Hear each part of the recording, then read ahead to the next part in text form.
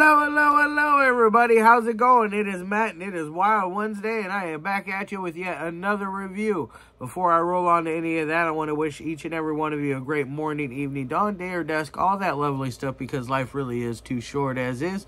Please do me a really huge favor and like, share, and subscribe. I love seeing your beautiful faces when I am here. I know it's an awful lot, but I have an awful lot to review for each and every one of you.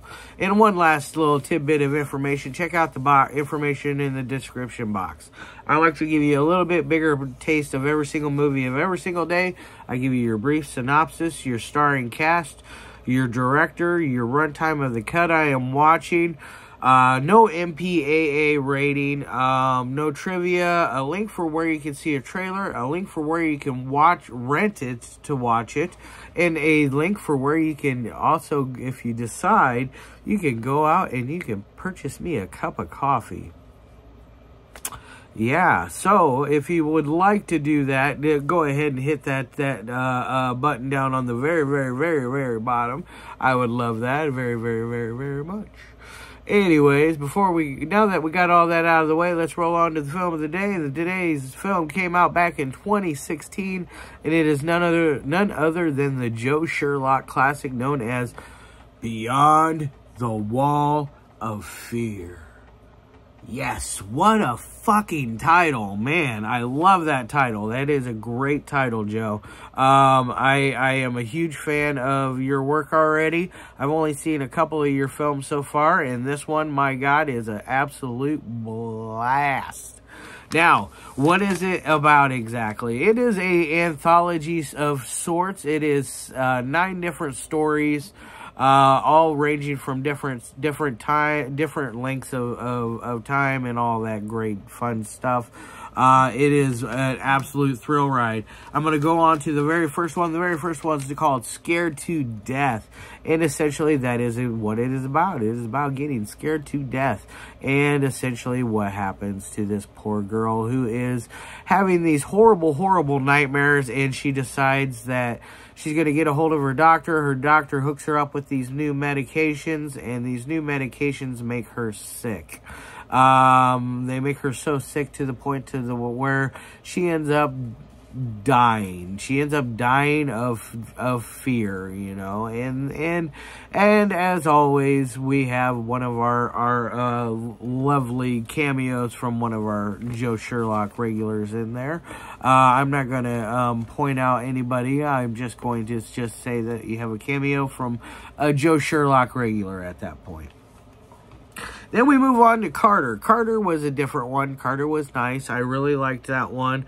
It wasn't nowhere near as good as... Oh, my gosh. I'm just going to stick with this. My tripod is deciding to die on me for some reason.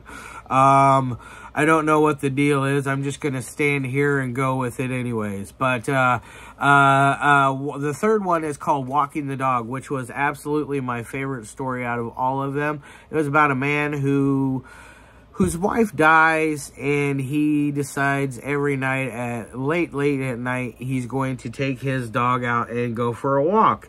And as every night you see on one of the poles on the side of on one of the street poles, the light poles, there is there are signs that are starting to accumulate that have different pictures of different pets that are going missing in the neighborhood. And at one night, our friend actually even finds a collar and calls the owner, blah, blah, blah, blah, blah. You find out later on that there is a monster that has been stalking each and every one of these pets, and at one night decides to attack his pet. He does whatever any honorable pet owner would do, fights the monster, beats the shit out of it, and kills it, takes its head and mounts it on the wall. That's what I call awesome. Yes, that is why I loved that story so much. I am a huge pet fan. I have a dog. I have 3 cats. You touch my animals, I'm going to kick your ass. You know, one of those kind of ordeals. And then we go on to The Curse of Pelican Bay. The Curse of Pelican Bay is a very interesting one. It's about a writer named Julia, who Julia goes to, she goes to watch her latest film. That her latest book has been adapted into a film, and they have turned it into an alien film of sorts when it is a ghost story. Really upsets her, as any artist would be. I would be upset as well. Either way, I would be kind of, I would be greatly disappointed. But either way, that story, her publicist slash a friend slash agent basically sets her up to go stay at Pelican Bay, and he gives her all these great stories about what has happened in Pelican Bay, and lo and behold, she dies while she's there. And then you fast forward a little time later, and lo and behold, he has finished co-writing the book that Julia started. Julie or Julia, I can't remember. Either way, the Curse of Pelican Bay was a very cool story as well. I really enjoyed that one. Scanned was fun. I'm going to skip over that one. I'm going to roll into You Bitches Ain't Witches. You Bitches Ain't Witches was my second favorite one. That one was very cool. Basically, it's about a lady who is setting up her husband's maid to essentially do a witch's like sacrifice type thing to her. It's very interesting, very fun, very cool. You find out that this wife is just very conniving, and that her husband, who is played by another, one of my favorites of Joe Sherlock's, the husband, he is going off for a business trip, blah, blah, blah, blah, blah. You find out that him and the maid are actually sleeping together. It was kind of like one of those things, like I kind of saw it coming, but it definitely is an interesting ordeal. You fast forward to the next night, and the wife and her conniving friend are getting ready to set up our maid, and they're going to sacrifice her. And you find out that there is a little secret with our maid that is very interesting.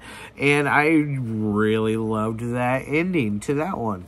And then we go on to Tabitha. Tabitha was fun. I'm going to skip that one as well. I don't want to talk about all of them because I don't want to give away the entire movie. Crazed. Crazed is my third favorite.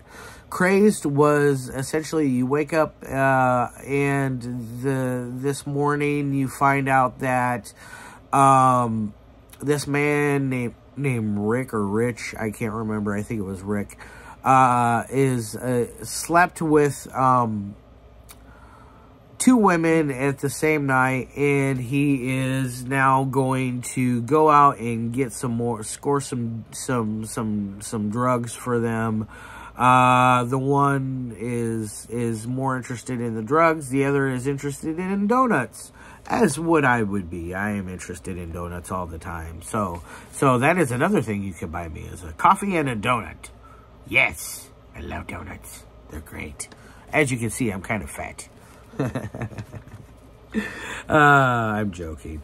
But anyways, you fast forward it, and you find out that people are going crazy, essentially. It is you fast forward it, and I'm sorry, I skipped a whole bunch of stuff. I'm sorry, I missed a key part. Rick goes out, and he ends up getting looped into a whole deal to where he has to go steal this statuette from a person that owes his dealer money, because he owes his dealer money, and this is his way to wipe that slate clean. So therefore, he decides he's going to go in. He has no choice. He goes for it. It's all a setup. So they kill him. Bah, bah, bah, bah, bah. Now you have a ninth final story, and that's the one where everybody is going crazy. It's called A Little More Crazed. It is absolutely just nuts. That's all I'm going to say. I don't want to give away any more. Now, on to my 3 criteria that this thing meets. Now, audio. Number 1, uno momento. The audio is very good. Yes, I loved it. It made me very happy. There is no points in it where I was misunderstanding what was being said. I understood every single word out of every person's mouth, and I did not use subtitles. So, therefore, that is a bonus. So, this gets an A++ on audio. Dialogue. Dialogue is where I come to enjoy a lot of Joe Sherlock's films. There is a lot of great dialogue in here. It is very tongue-in-cheek, very silly. And there goes my thing again. I'm just going to hold it for the rest of the video. Let's just do that. Very silly, funny stuff. It'll definitely keep you laughing all throughout the entire movie. It just went again. Oh my good golly. I'm just going to hold it right here. There we go. It is a very fun movie. I highly recommend every little bit of it. The dialogue is what always brings me to the game, always brings me to the show, always brings Joe to the game, I mean.